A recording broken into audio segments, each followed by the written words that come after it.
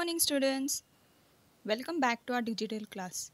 Myself, Mrs. Shogufta Sheikh, subject teacher of EVS I. As we have already started with our lesson number 5, Water for Every Household. We have finished with the two parts of this lesson. And now we will continue our lesson. In our previous video, we had seen how using pipes, water can be distributed to several different places at the same time, and also how water is distributed for a human settlement.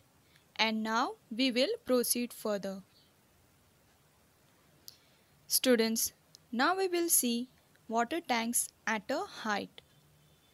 We know that water usually flows in downward direction, but if we want to lift water upward, what we will do? We have to use some force. To do that, we need to use a machine. Machines used for lifting water are called pumps. These pumps run on diesel or electricity. Before electricity was discovered, it was not possible to raise water to a very great height. But with the help of electric pump, it is possible to do so. Due to this, water can be filled in tanks at a height, that is, water towers, and supplied from there to towns and cities. Here in the picture, can you see? These are called water towers. Here we will see journey of water from source to house. Students, for what purpose tanks are used? Tanks are used to store water. That leaves the water purification plant. Through big pipes, water is released for some time from the tanks according to the need of people. The pipe branches out into smaller and smaller pipes which take water to every house. Students, do you know we human beings cannot live without water? Therefore, it is necessary to have sources of water as close as possible where we live. That is why in olden days cities grew on the banks of big rivers. There are many such cities in our country. As we all know, Delhi is the capital of our country. It is situated on the banks of river Yamuna in North India, Patna on the banks of Ganga in Bihar, and Nashik in Maharashtra on the banks of Godavari. These are other examples of such ancient cities. Students, even today in some places water is drawn from wells or borewells for use at home. It needs to be ensured that water is potable. What do we mean by potable? Yes, safe drinking water. If it is not, it should be boiled for the purpose of drinking so that it does not affect our health. In some places, water is supplied by transporting it by means of tanker. Students, can you tell me how much water is required in your house every day? Who fills this water?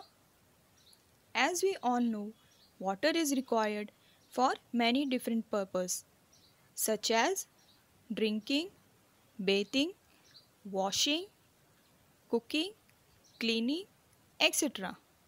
So, you will observe in your house how much water you all requires at home and how it is filled. Try this at your home. Take an empty bucket. Lift it to get an idea of its weight.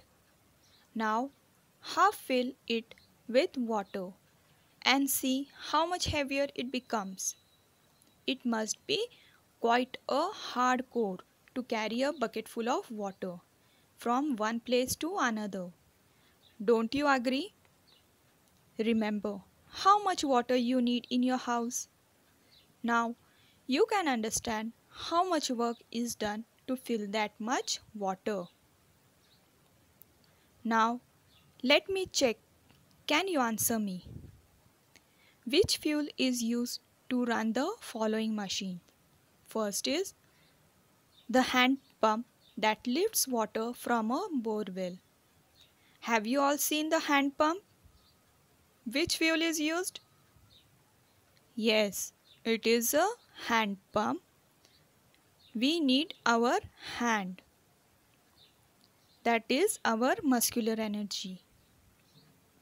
Second, the pump used to store in the water tower. This we have seen now.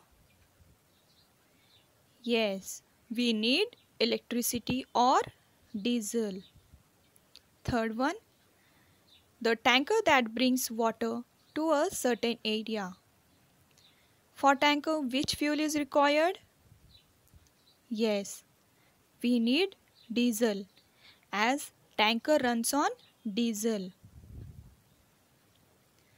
Students, now we will learn more about what can we do to use water without wastage, or how can we reduce the wastage of water. As we all know, water is valuable and we should take good care of it, just as we take care of our other valuables. Here are some questions for you. First one, if the water you have taken in a mug to wash your face is left over, will you throw it away or keep it to use later? What you will do? We should not throw away that water. It can be used for other purpose also. While you brush your teeth, do you keep the tap running or do you turn it off in between? We should keep the tap off while brushing, and while washing your mouth you can turn it on.